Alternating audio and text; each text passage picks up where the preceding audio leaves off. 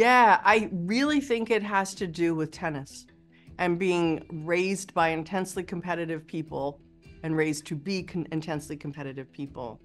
And, you know, in the case of Joy and Stan, those professional careers didn't happen. In the case of the kids, those professional careers didn't happen. And when that level of competition is in the blood, how does that distort our ability to bond, to trust, to love? Like, how does everything become a competition or not, a win-lose situation or not?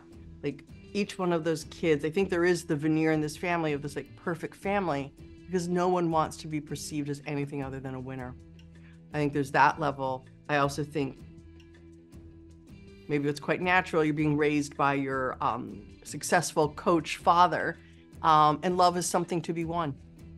Love is something to be won. And I think all this feeds into why they have their secrets and why they could never share their secrets. They could never be weak.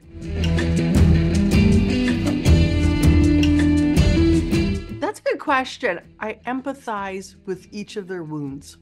I think each one has a specific yearning, want, hurt, secret that when I was reading the book or in evolving their stories, you know, as a writer into these scripts, I felt connected to their particular yearnings or wounds. And I feel that those things make those characters human, and I hope they make them really relatable, because that was where like my in a sense to them.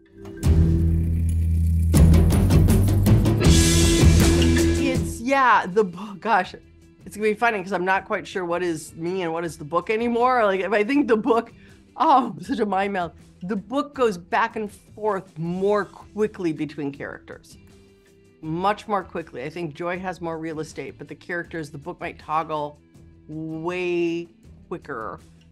For me, I love a good ensemble drama. The problem is with ensemble drama, if you try and be completely democratic, give everybody equal time, you get nothing accomplished story-wise. So what I wanted to do early on was say, okay, we have 7 episodes for a reason. We have episode 1 is the Delaneys, then then Logan, then Amy, Brooke, Troy, and so on. So each character sort of gets front burnered in an episode. So that was a way to say, okay, we're going to front burner that person's emotional story, reveal their secrets, show what made them what and who they are, while also making that internal journey absolutely integral to the mystery. So, you know, that is sort of the trick of the ensemble drama. Like, how do you get to know these people individually while always moving your story forward?